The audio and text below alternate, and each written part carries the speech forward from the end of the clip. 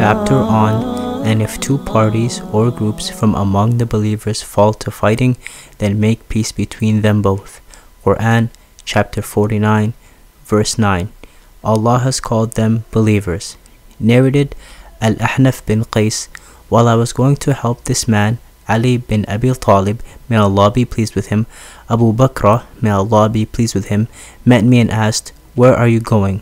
I replied, "I am going to help that person." He said, "Go back, for I have heard Allah's Messenger, peace be upon him, saying, when two Muslims meet each other with their swords, both the murderer as well as the murdered will go to the hellfire." I asked, "O Allah's Messenger, it is all right for the murderer, but what about the murdered one?"